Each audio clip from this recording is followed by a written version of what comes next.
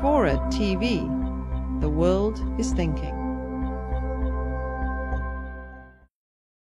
A question from the audience about whether humanity is playing God by even contemplating these sorts of things. So who wants to tackle that? Whether we like it or not, we are already intervening in the Earth system at massive scales. We are already emitting sulfur into the lower atmosphere at a level that cools the Earth to an amount that's equivalent to about half of the carbon dioxide that's in the atmosphere. And so if we stopped our current sulfur emissions to the atmosphere, the Earth would heat up quite rapidly. And is that geoengineering? Yeah, and so this is inadvertent through sulfur coming out of power plants today. And so we're talking about putting a few percent of that sulfur in the stratosphere instead of the lower atmosphere.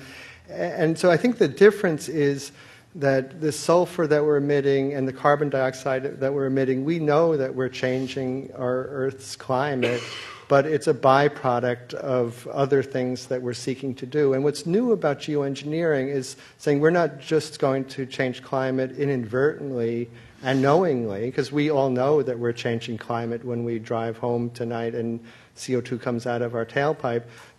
But it's a very different thing if you're driving home with the intent that I'm going to drive, so I'm going to heat up the climate. And so what's new here is the intention to alter climate. But we're all doing things every day that we know affects climate.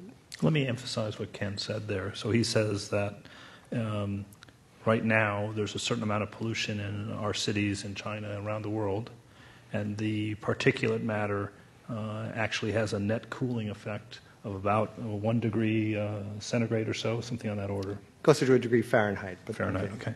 And that if we start to improve and clean up our cities, we're going to make the global warming that much worse if we were to do that. So environmentalism is bad? No, it's just that it has consequences. It exacerbates because warming. of the way we evolved. We have the net effect of the pollution has been actually to help have a cooling effect, and the other carbon buildups has a net heat capture effect. And so in balance, you have this equilibrium. And as you start to clean up the air, it's going to put even more pressure on the warming that's due to the carbon. So you're going to have to work even harder to get the carbon out to mitigate this additional effect. Let me add a couple points on this. I think that question highlights the fact that this ultimately becomes an ethical issue, right? And that I agree, no matter what we do, right, we are already engineering the Earth, right? Yeah. We've intentionally or not. Now, I think the question of intent is critical. Right? I mean, intent.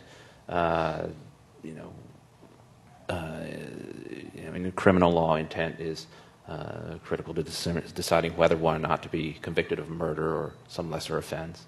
Intent is critical here, I think, in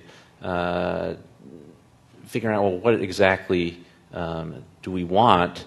Do we want to be living in a more natural world, right? Or do we want to, I think this relates to sort of the unintended consequences that can result from the acts that we do.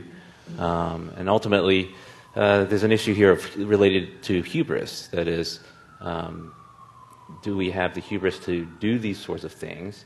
Now, we can do some research, but ultimately there are always going to be unintended consequences, particularly when the research that we do, we've talked about the difficulty of scaling up the research to actually accurately determine what the effects are going to be.